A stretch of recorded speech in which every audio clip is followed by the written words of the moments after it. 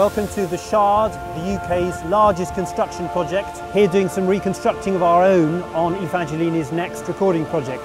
Our first CD for Decca last year was a lost Renaissance Mass for an outsized 40 parts.